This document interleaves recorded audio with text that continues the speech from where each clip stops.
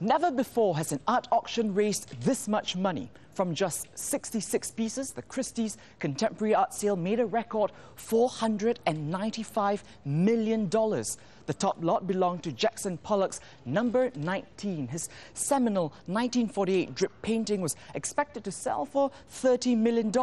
It eventually fetched $58.4 million.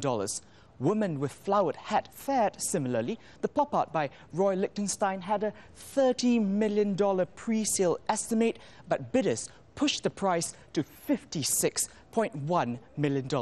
Just a day early, the auction house Sotheby's shattered a different record when it sold this painting by Gerhard Richter for $37.1 million. That's the highest auction price ever paid for a work by a living artist.